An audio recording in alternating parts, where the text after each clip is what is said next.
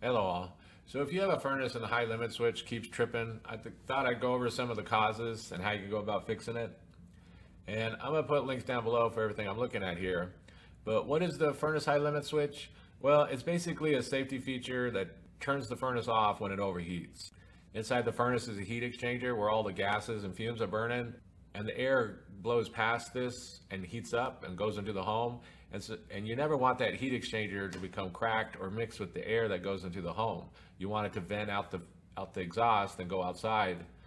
So to keep this heat exchanger from heating up and becoming too hot and cracking, this high limit switch will shut down the whole furnace and not allow that to happen. So it's an important safety feature. And a lot of people ask can the high limit switch be bypassed? And yes, it can, but only for troubleshooting. You never want to leave this switch bypassed. That's like a major no-no, because you never want that heat exchanger to become cracked, because it's very dangerous if that gas mixes and gets blown into a house. If there is a problem, it needs to be solved and fixed. And so what are some of the main causes and fixes for a furnace high limit switch that keeps tripping? Well, number one is the air filter. This is very common, is that you go out to a call and this air filter is just completely clogged up and no air can get by.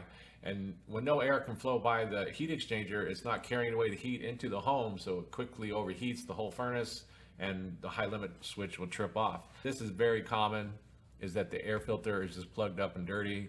So first thing, be sure to check the air filter and be sure that it's not dirty. Next up would be block registers. If the air is blocked from going into the home, then it's going to heat up the heat exchanger too. Air is very important, that it has to flow past that heat exchanger to cool it down, or else it quickly heats up. So anything blocking the airflow is going to cause the furnace to heat up. So go around and check all the registers where the air blows out and be sure there's nothing blocking them, like no boxes sitting on them or anything like this, and be sure that's all good. And next up would be the exhaust vent. And with this, you want to make sure that nothing's being blocked or nothing's like come apart or anything like that. Because if anything's blocking all the gas and everything from being vented outside, then this can cause things to heat up quickly. So look at the vent pipes and be sure that it all looks good. It hasn't become corroded and collapsed in on itself or anything like this. So number three would be exhaust vent.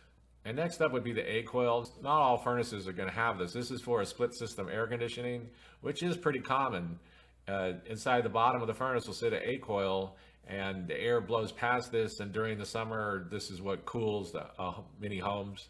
And quite commonly this becomes clogged up if the filter hasn't been changed regularly, or somebody's running it without the filter for some reason. And then this could become really clogged up and it can block airflow from coming in and around and into the home, so which will heat up the heat exchanger and cause the high limit switch to trip. So take the bottom of the furnace panel off and look around for the A coil and be sure that air can flow past it good. If not, get a brush and clean it up along with some cleaner.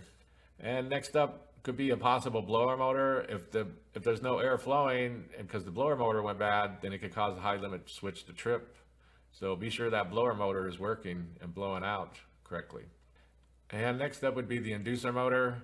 And the inducer motor creates pressure so that the gases get vented out through the exhaust pipe. And if this goes bad, then the gases won't vent properly. On many newer furnaces, the furnace won't even start if the inducer motor goes bad, because it needs to see a slight pressure and that the exhaust are being vented before the furnace even starts. But number 6 would be a bad inducer motor. And last up would be the furnace limit switch has just gone bad.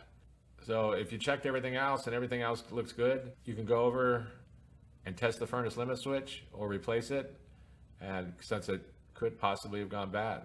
So that's basically it. I just wanted to go over some of the main causes and fixes if you have a furnace high limit switch and it keeps tripping and causing the furnace to shut down. If you have anything to add, please comment down below. If you have any questions, ask me and I'll try to answer them. If this video helps you, please click like, please click subscribe, and have a good day.